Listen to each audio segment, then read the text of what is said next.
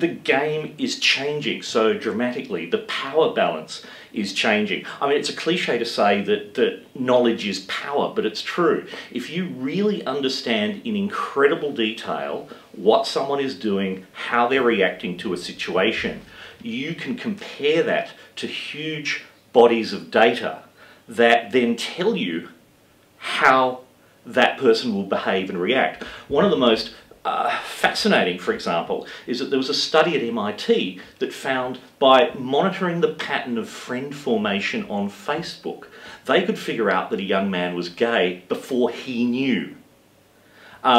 You can tell from the way people are responding to situations whether, you know, if you know they suffer from depression, whether they're currently in a depressive episode or not. You can predict someone's voting patterns from their music playlists.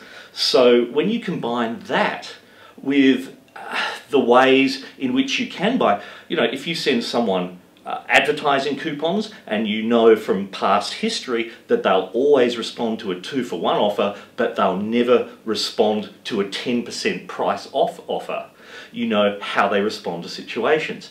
And so when you combine all that, advertisers can go beyond just saying, here's, you know, a new brand, this brand is better for you than the other brand. They can actively persuade you to do things which in other situations you wouldn't do, you know, to change from a healthy to an unhealthy but more profitable product.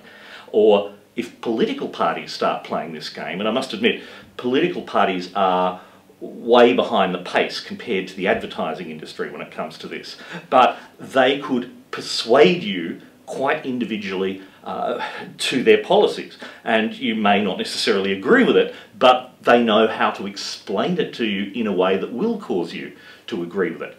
Now, the reason why that all becomes concerning is that the vast majority of us as individuals have no idea how this works. We have no idea even much of the time that it's happening. And so when you get this kind of revolutionary change in the power balance between individuals and organisations and governments, who's going to end up winning and losing here? And, you know, at this stage we're at the very beginning of this process, but we as individuals primarily don't know what's going on. So that's why it's a concern.